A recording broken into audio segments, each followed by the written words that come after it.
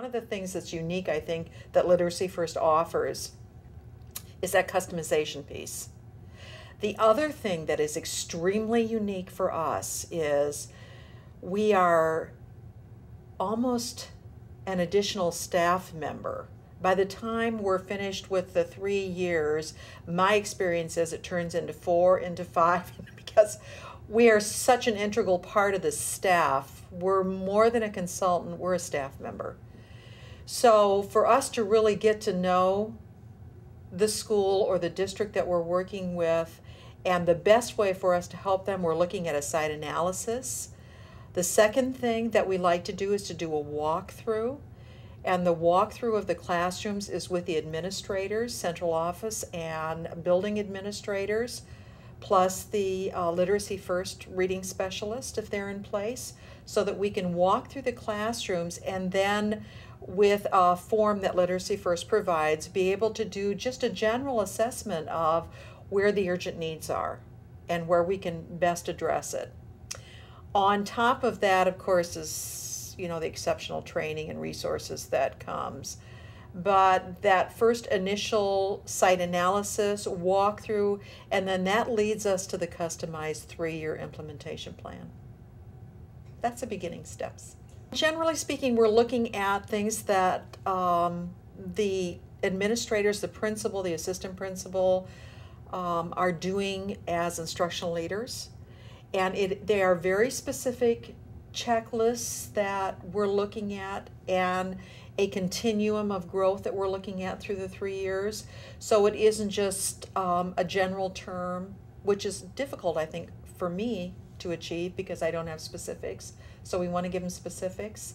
These are driven by what we find with the site plan and with the initial visit and initial information.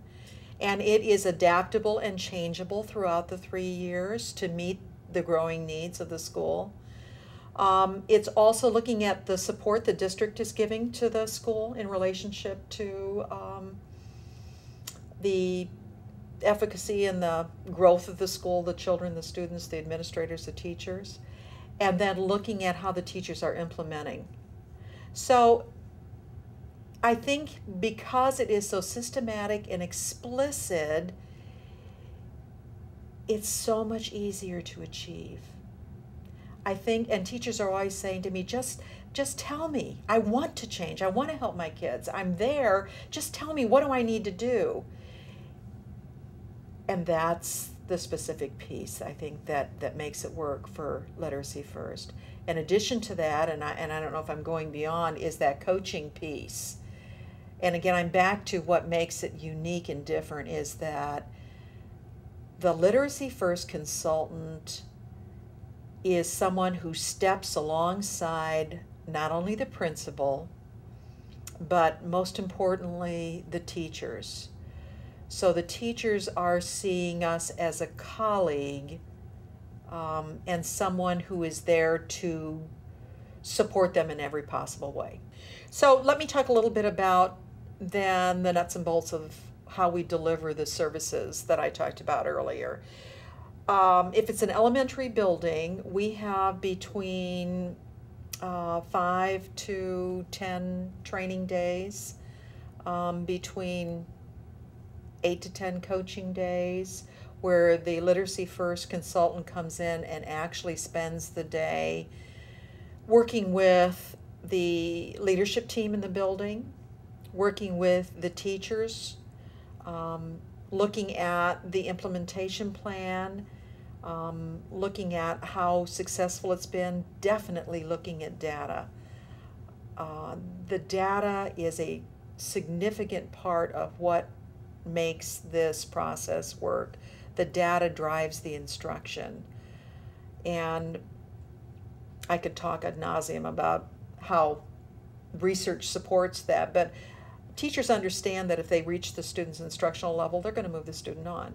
And what Literacy First delivers to teachers is an ongoing, easy to use, let me emphasize easy to use, data piece that helps them specifically assess, not in general, specifically assess where the student is at so they can deliver instruction.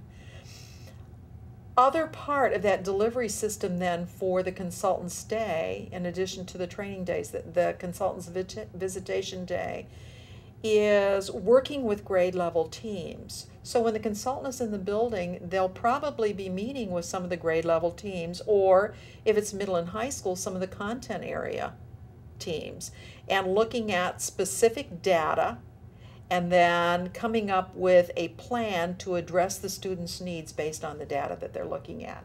So data is a huge part of looking logically and systematically at creating plans for individual students, which is very appropriate now to the response to intervention for the IDEA 2004 that most school systems are looking at implementing or are in the process of implementing now.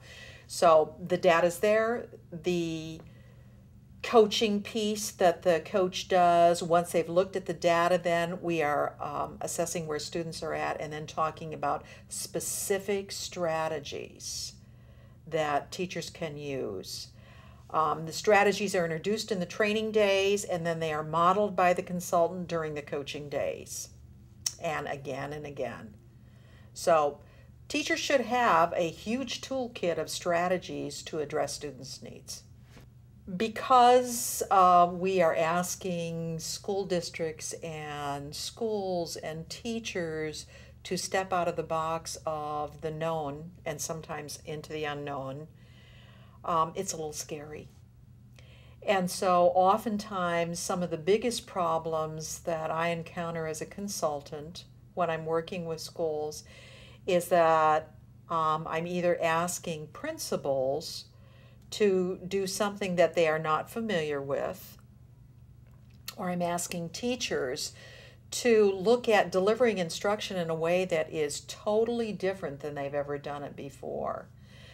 So sometimes I get, I can't do it, and you can't make me kind of feeling. And for me, that's good, because I want them to be able to be honest with me as a consultant, because that's where we start to begin solving the problems. And first level for me is to talk about what it looks like, and then for me to go in and model as a consultant, give them a couple of ideas of what it looks like, and for then us to sit down and put our heads together.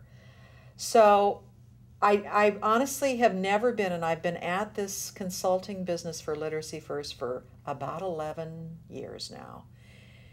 And I have never run into a situation where teachers are not willing, once they feel empowered and once they have the tools in the toolkit, once they have that in place, I've never had a teacher say to me, not doing it.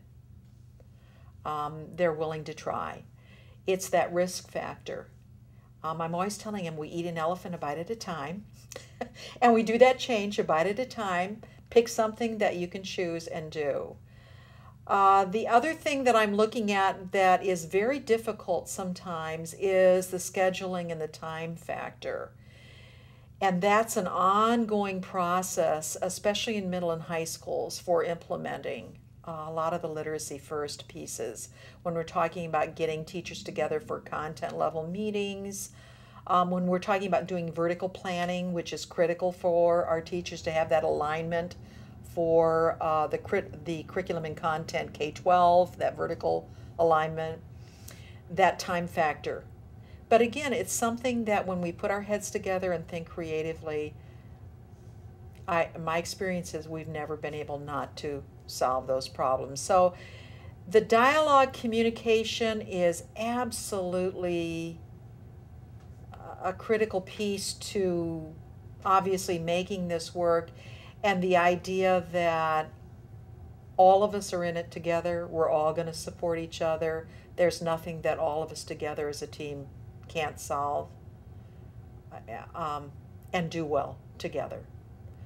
Those are the two that I find, but they've never really been a tremendous stumbling block.